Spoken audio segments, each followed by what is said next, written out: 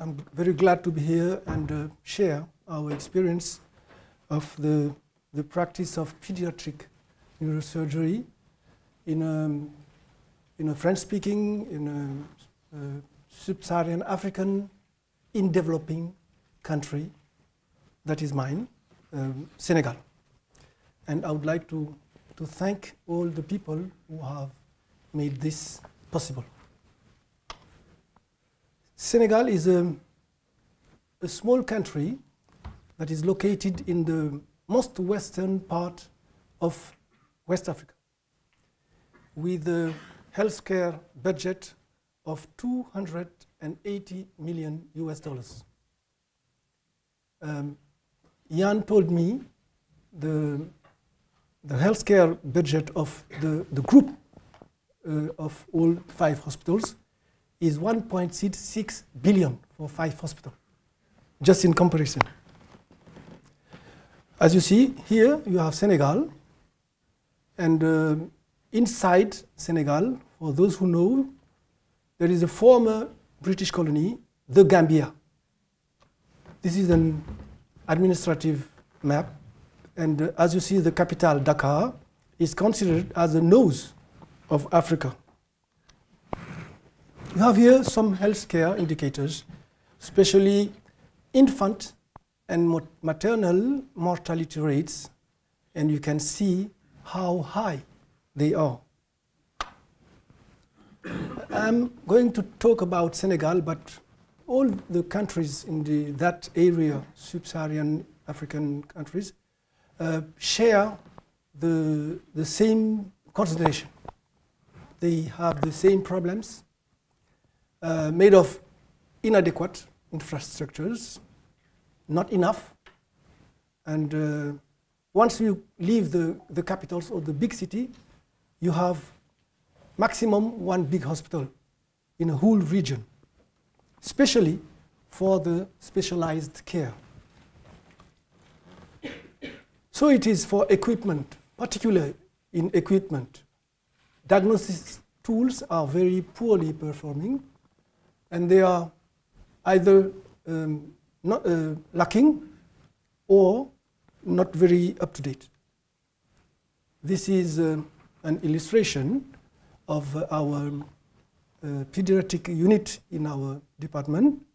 It's in reality a big room with 8 beds inside, 8 beds. So you see, this is an adult bed with inside a small baby who shares the bed with his mother during the night, or his grandmother. You see how this baby is a little one.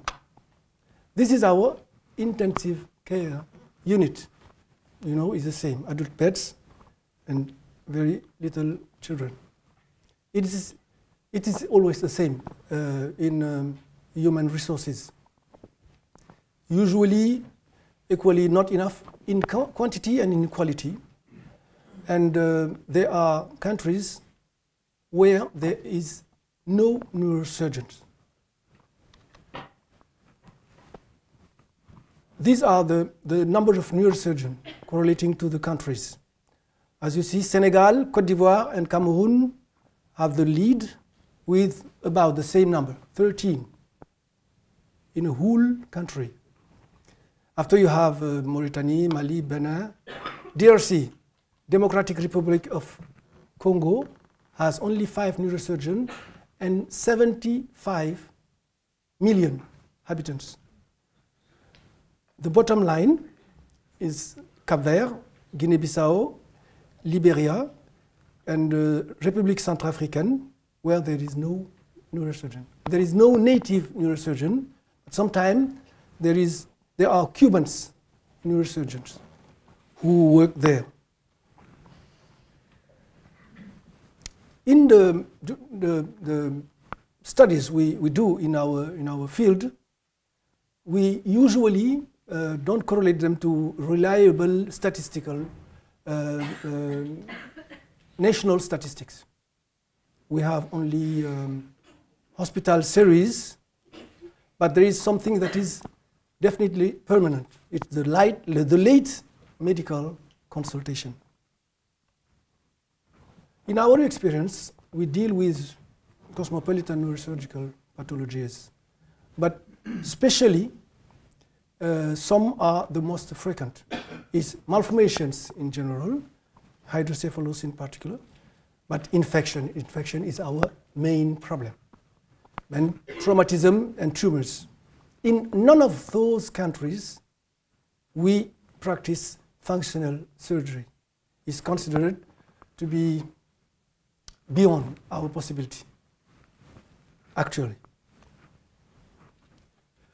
We've been studying hydrocephalus a lot in a period of time, and the average age of management is 5 months. We got CT scan in our country in 1993 and MRI in 2007.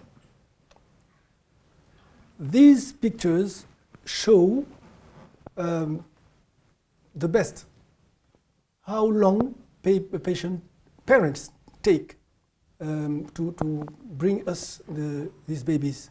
They come at a very late stage of their illness.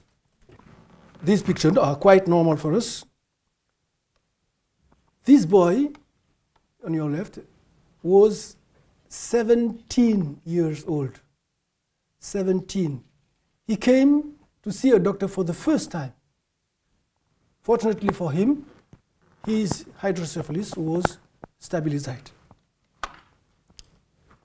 Malformations in general are the first etiology dominated by aqueductal stenosis, but over aqueductal stenosis we sometimes see others like this Dandy Walker malformation with this characteristic aspect of the skull and this bulging occipital bone correlated to the cyst of the posterior cerebral fossa. Infection is our quotidian problem. You know, Senegal lays in a band, a large band of where the meningitis is endemic. It is called La Pessonnie meningitis belt. Our principal problem was for a long time, the availability and the cost of shunts. We didn't have shunt. We commanded them in France. It took at least 3 weeks. So no emergency. And we just used to insert all shunts we had. And we tested many of them. Today, this problem is behind us, thanks to Chabra Indian shunts. They are available and they are cheap. And in addition, we practice third ventriculostomy in Dakar since 2010. We encountered, we dealt with all complications. You know, there are many of shunts. This is a mechanical disconnection of the material and a CSF collection, retroauricular. This is a misplaced ventricular catheter who crossed the midline very far, drained the opposite lateral ventricle, and it worked. This is hyperdrainage. You see how depressed is the fontanella. This is the dramatic complication of a baby who went to a traditional practitioner. We never knew what he did. Obviously, it was hyperdrainage, but we didn't know how this young baby died. This is the extrusion of the ventricular catheter through the anus and here through the abdominal wall. This is a pseudocyst, peritoneal pseudocyst. You see the extremity of the peritoneal catheter, and this is the excision of the cyst by our colleagues, general surgeon. Here is local infection.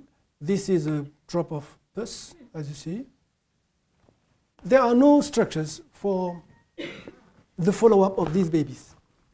When they have some handicap, we assume the follow-up of these children as they were operated by us. Not by the pediatrician, no psycholog, no nothing. Neurosurgeons do everything. We had several cells. The main localization was occipital one. The etiologies for these malformations are multifactorial, and they are dominated by nutritional deficiencies. These are small malformations, several cells, occipital. This picture is quite interesting when you consider the details. This is the cephalocell, but look at this. This is our head holder that has been made from drape. You make like a bird nest with a depression and you put the face inside, and it works. These are the electrodes for monitoring. You know, normally they are single-used, but we use them several times, and at the end they are not very adhesive. So we put the Scotch tapes on it to fix it, and it works. This is another example of cephalocell, occipital. Here you have already large lateral ventricle. This is another baby I received who came from Liberia during the war. His 13 years old mother had been raped, and he came with his young mother and the grandmother. Big malformation, small lesion.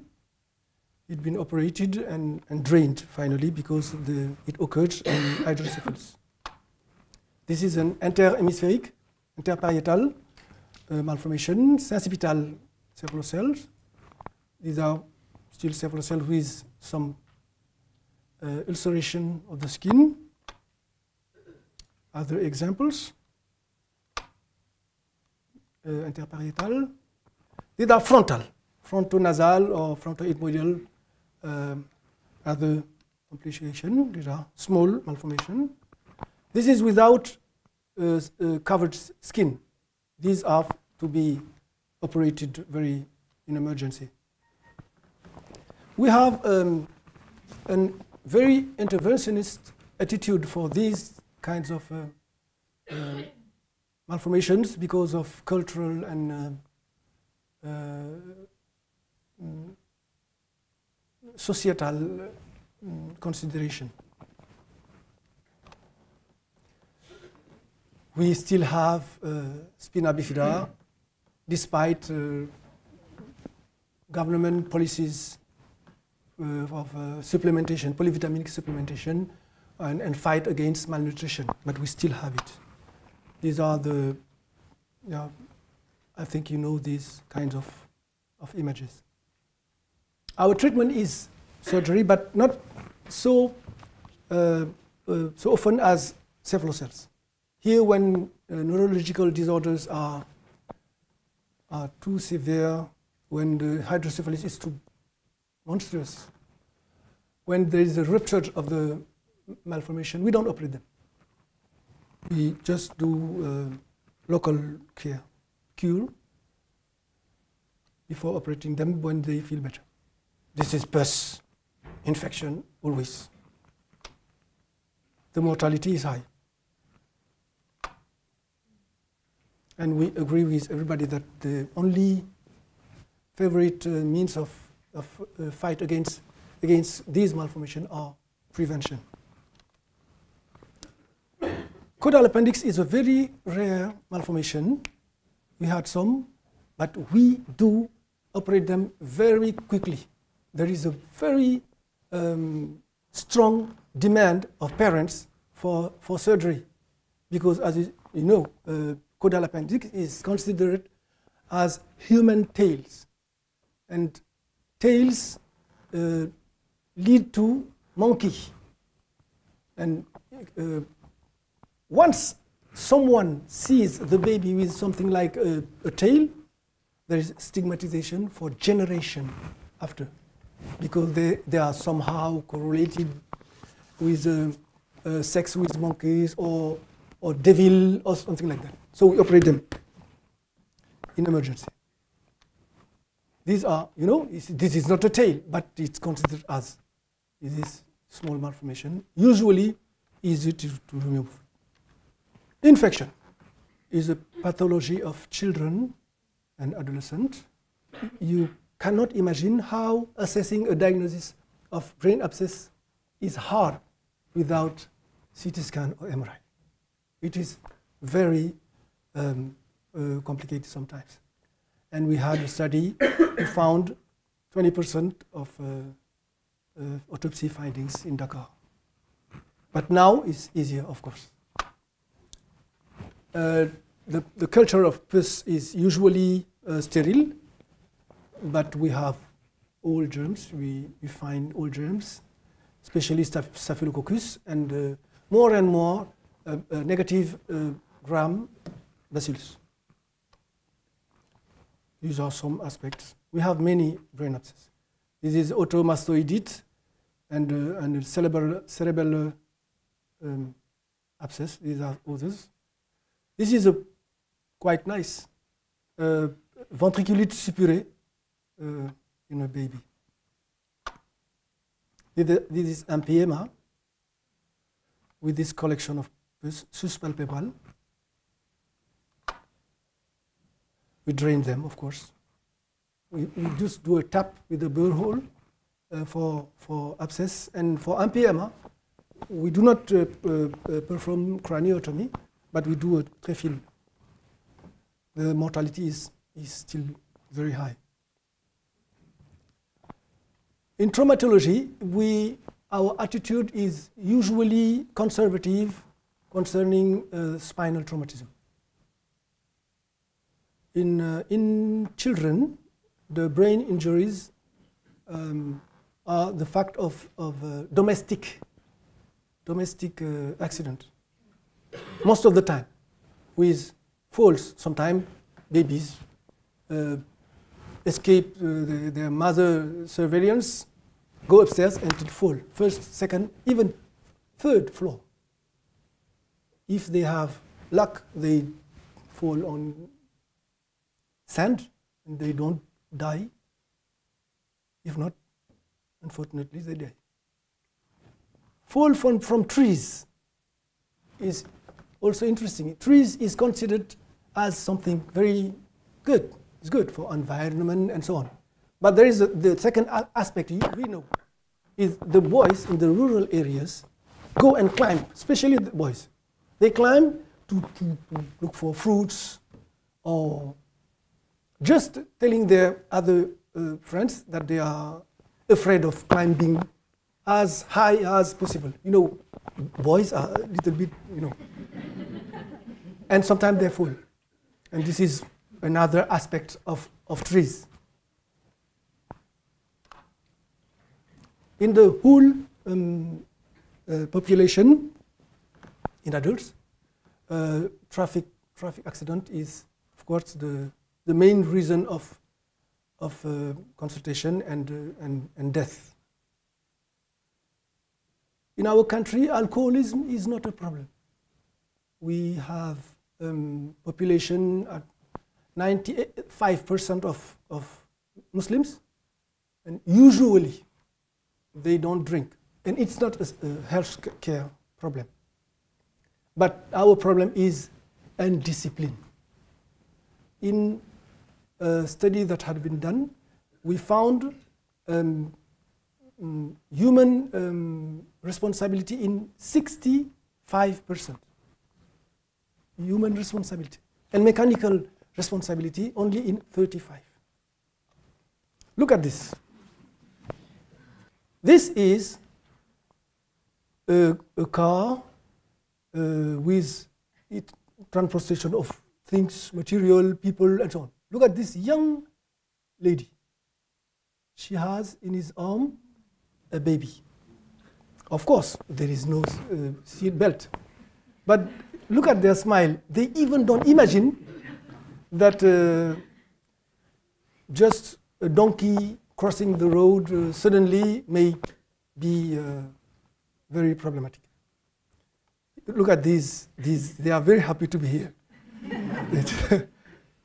And here, you and I, we are convinced that this guy doesn't see where he goes.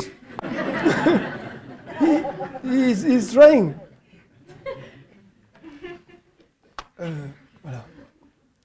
For children, maybe you know the criteria of Master that consider different groups when you receive traumatism. They are the benign, they go back home. In children, we usually keep them as we can. If we have place, we keep them. Because when they go back home, sometimes when there is an aggravation in the middle of the night, they have no means of transportation to come back. So we keep them. It's easier. This is a ping pong. We call it ping pong. Ping pong fracture. Hematoma, extradural hematoma, super cute. This is the newborn. Alors, we removed the hematoma, and as the bone flap was broken, we reconstructed it with just sutures, you know, and voila, it was quite good. Growing fractures sometimes too. You have we remove the cyst and make a watertight closure of the dura. This is the bulging cyst and the defect, the bone defect. Here you have it at the area of the fontanella.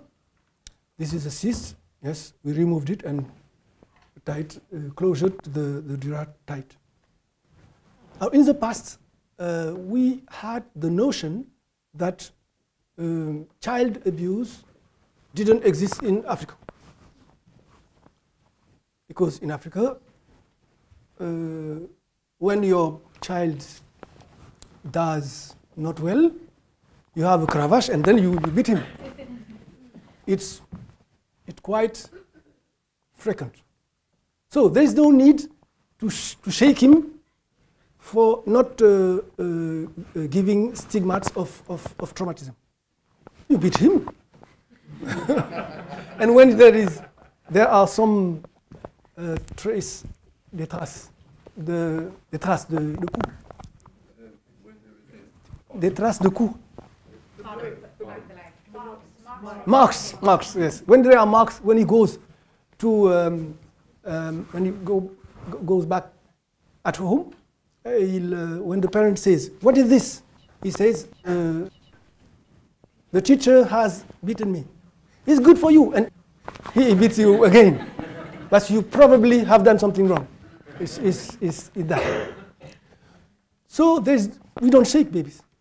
Donc we were convinced that there was no child abuse, no beaten. But today we are definitely convinced it's wrong. The childs are abused everywhere.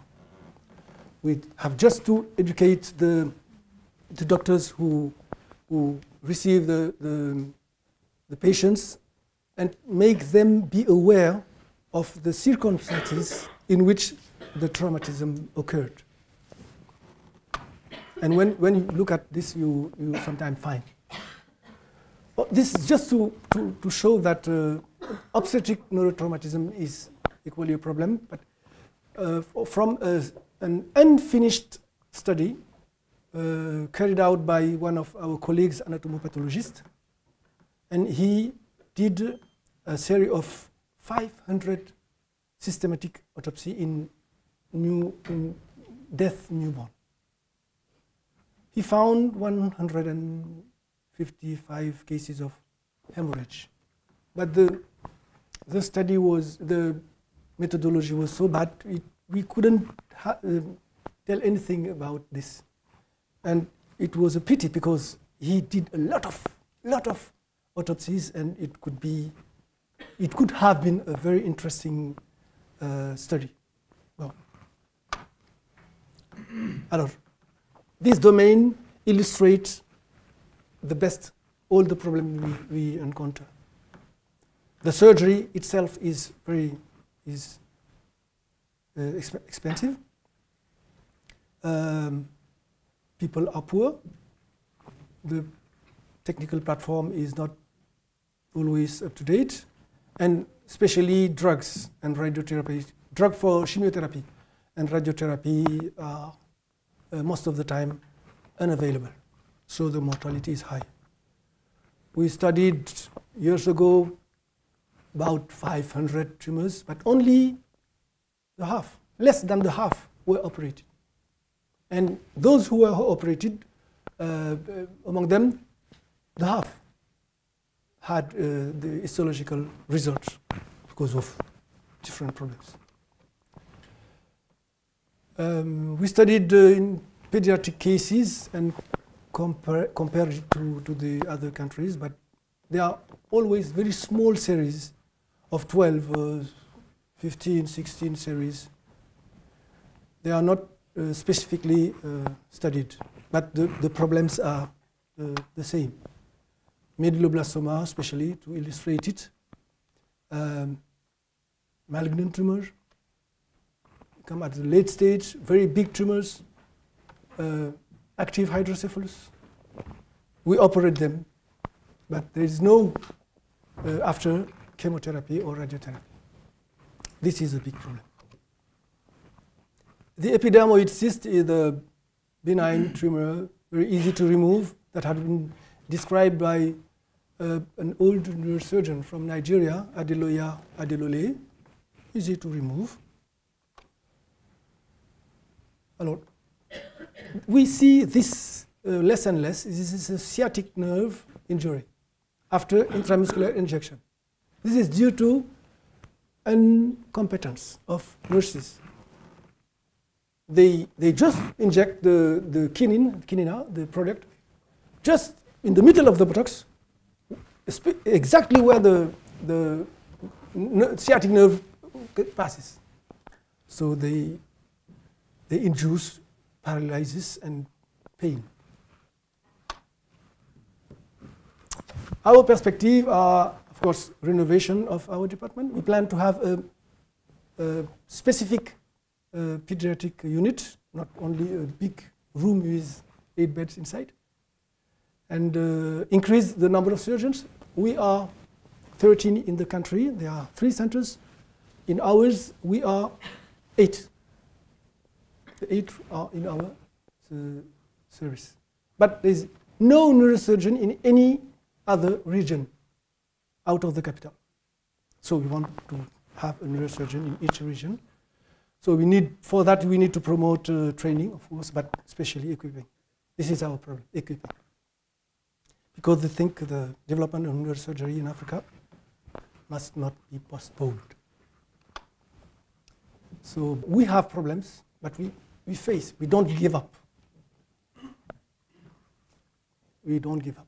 We are not many, but we face. And in that fight, we are not alone. We have support of some wonderful people, as Nick would say, some wonderful people who come to us, look what we are doing, and ask for problems, think with us, and try to help us solving the problems. They are very committed, very committed. They are generous and especially very efficient. When I have problems in my service, sometimes when I say, we have this problem, how can we solve it? The nurses used to say, ask IFLK. So I want to thank them a lot for all they have done, all they are doing. And I have a think of Nick. He wouldn't miss this meeting for all the tea in China. But he doesn't feel okay. I hope Allah will give him a recovery and he'll come here and for the next one.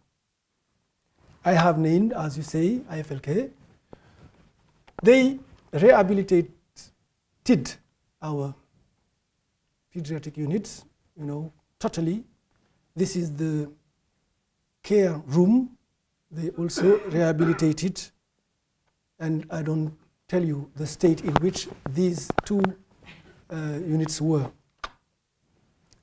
They send us many times, by shipping material, facilities, and so on. These are our armchairs. No, wheelchairs. Wheelchairs.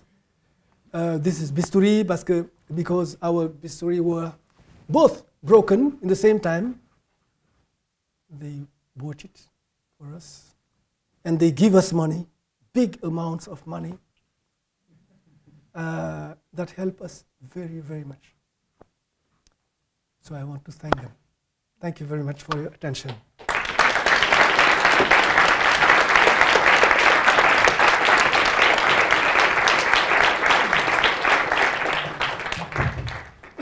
Thank you very much, Professor Badiane. That was amazing.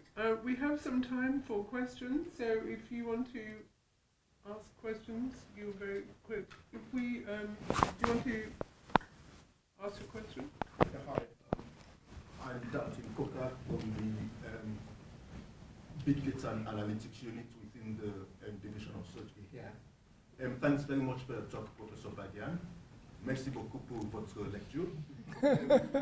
Now, I'm from Sierra Leone originally, so what I want to ask is, I want to ask two questions, if I may, very briefly. Do you think the Ebola outbreak in 2014 and 2015 took a lot of the focus in the healthcare in Sierra Leone, Guinea, and Liberia away from other things and placed all the focus on just the Ebola? And secondly, you said the low success of the operations in your hospital is mostly due to late presentation by the patients. So what do you think can be done to encourage patients to present earlier after experiencing symptoms, thus resulting in higher rates of success of your operations that you perform? Vous avez compris? Pas la première question. Alors, la première question, est-ce que la maladie d'Ebola, est-ce que ça a pris toutes les ressources et laissé les autres services tomber un peu? For the first question, yes. Because when Ebola comes, governments and politics do not take care of anything else. And sometimes you have more death by the else than the Ebola itself. But Ebola is, in a point of view of potential, so important that you have to put all your forces in Ebola. And the problem is Ebola goes through frontiers, and if you don't act well, you will have a mondial crisis. So during the time of Ebola, just Ebola is under the light. For the second question, you know, problems are everywhere together. Our past president used to say, in Africa there is no emergency. Everything is emergent. So you have to, in the same time, promote education and of young children, improve the communication, have water available everywhere, and so on. So that during education for changement of behavior can make people not think of devil or fatality, but at the first symptom, bring their child or their patients to the hospital. It's a big challenge. Thank you. other questions? Yeah. Oh, well, I think you were going somewhere.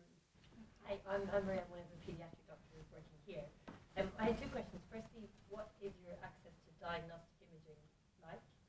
And secondly, how do patients have to pay for their treatment? Because I'm imagining a neurosurgical procedure is not a cheap thing. Yeah. We don't have yet universal health coverage. So it's an out-of-pocket payment. People pay 40% of all dépenses. It's the Korsa. Okay. So it's very expensive, and people who sometimes don't dare to go to the hospital just because they guess they will be asked money and they don't have it. It's a problem. The second is the access of imaging is in Dakar, you have no problem.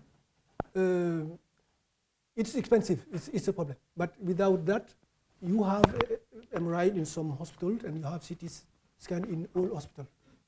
But outside the capital, it's a problem. Thank you very much for such a wonderful talk. I'm originally from Nigeria, and I just wanted to find out whether in Senegal you have much sort of government support in terms of healthcare.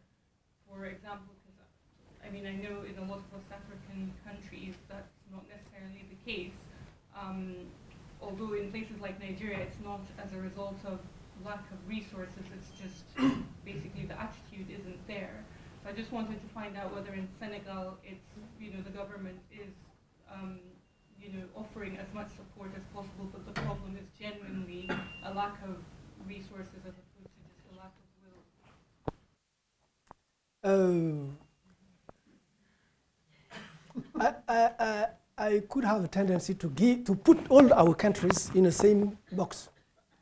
They do the same, but more or less. I think our government does some efforts. Our Ministry of Health is in the protocol of the government, the first. There is the Prime Minister after the protocolar sequence order. The order of importance. Well, of importance is the Minister of Health. It's the first time in our history. Usually, they give ladies Ministry of Health. They give them because it's not very important.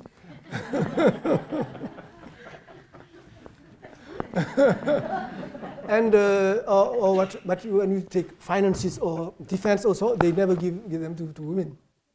But I think I believe in Senegal there are of effort that are being done, but not enough. Thank you very much. Georgie, I want to ask you about the training opportunities for specialists, because as a neurosurgeon, you have to have found an opportunity to undergo the very specialist training.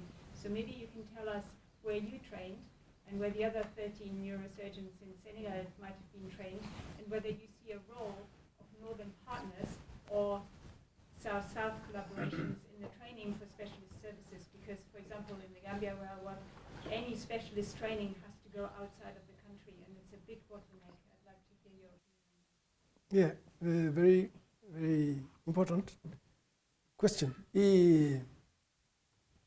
I have been trained since my maternal age in my country. You know, in the West African colonies, French-speaking, Dakar was the capital of Afrique Occidentale. So we benefit the only infrastructures the France left in Senegal.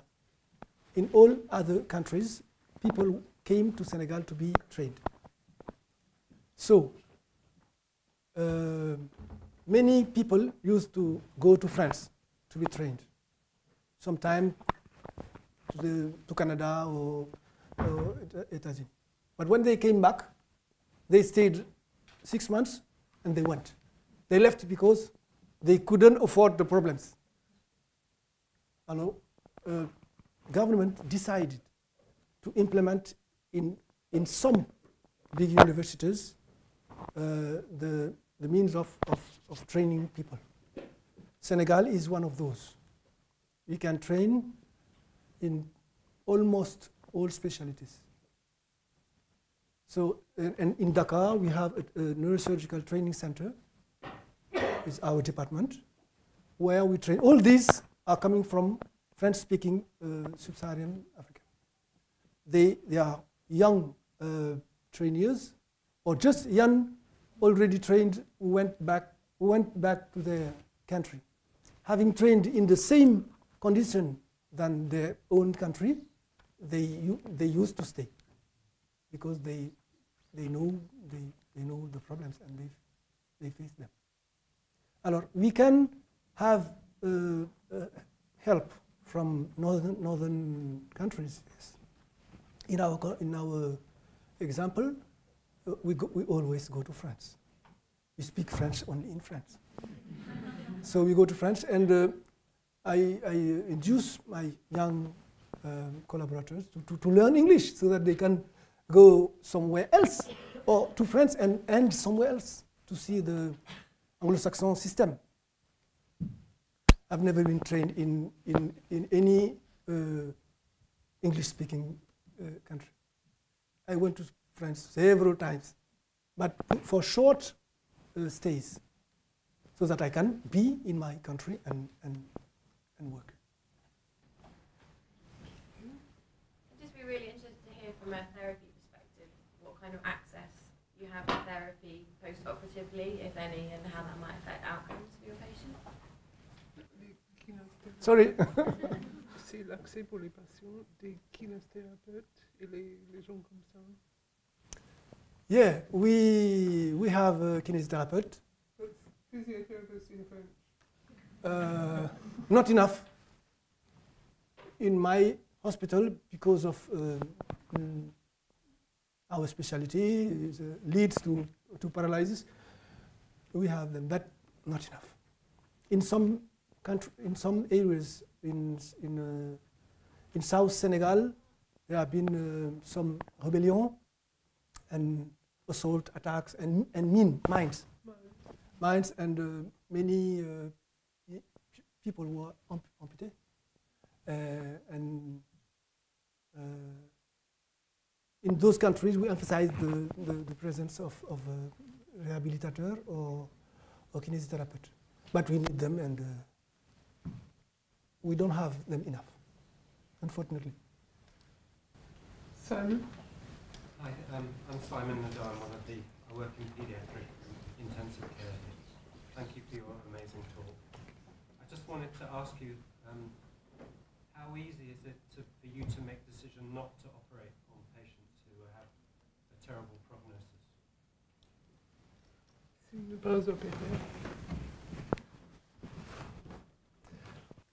We have more chance than you do, because our population are very fatalist. When you say something, they think it's already written somewhere. And so we don't have many difficulties to explain. We just say, usually, if we operate them, they will get worse. And there is no need to operate someone to make him get worse.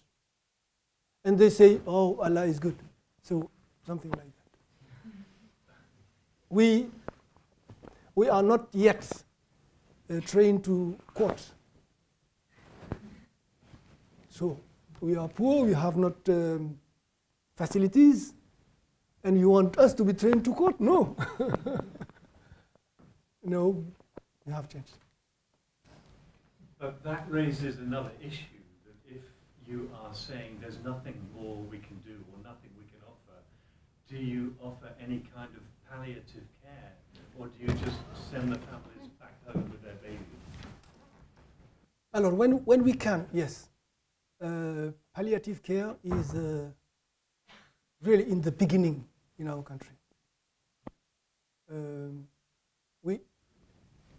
A treatment of pain or some advices, we send them to the local medical doctor and make them get in touch and for a close follow-up. When they are in Dakar, it's easier. But when we cannot offer really anything, we ask the family to be close and we give them advices and so on. But we usually just treat pain. Right, got two people here. So you're first, and then Lena, you're second. I come from Australia, and we are starting to use a lot of the telehealth, which is linking up via webcam. I know that in some African countries there's a big drive for use of technology. Are you using any of that to do any consultations in different areas outside Dakar, in Senegal and things like that? Yes, we use it. We call it telemedicine. Yes? It's telemedicine.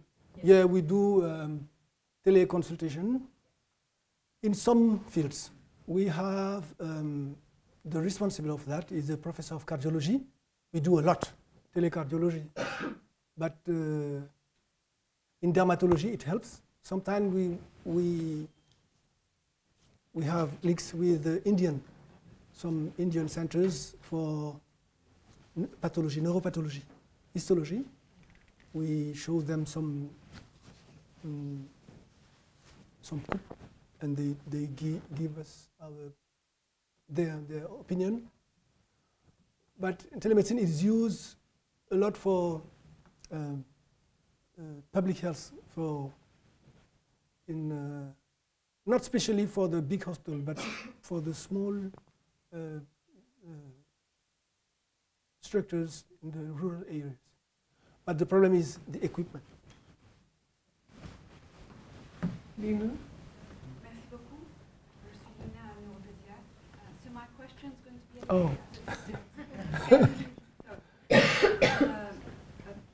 neurologist. My question is going to be a little bit different from actually the identification or management of these patients, because I think you hinted at several of these pathologies where your best bet inevitably will be prevention.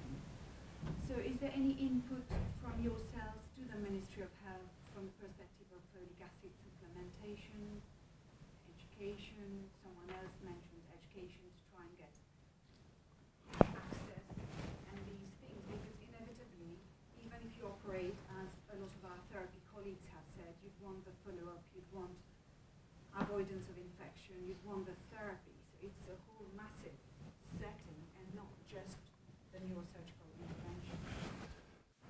Yes, the question, the answer is yes. We do memorandum and things like that. We study the question and give recommendations to the. But you have to know that neurosurgery is far from the priorities of government. You know, they have HIV, AIDS, tuberculosis, and malaria, and now what they call maladie tropicale négligée, and cancer, diabetes, and so on. When you say that, there are policies for implementation, etc.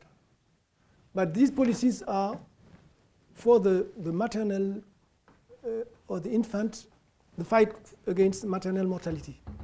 When the women get pregnant, they come to their first consultation prénatale at 3 months. And from the 3rd month, they are given supplementation. It's too late for brain abnormalities. So they have access to antenatal scanning to identify some of a few, because often they even don't know they are pregnant. And when they come to visit after 2 months without period, after period, they come and they are told you are pregnant. So, alors, it's too late for brain abnormalities. So there are policies, but they are toward maternal mortality and infant. We try to say, but just give the same product for all young ladies. It's a cost. This is a problem. Right. I think that's great. Now, Ian Nash just wanted to close with a few words. Thank you very much once again, Professor Badiane.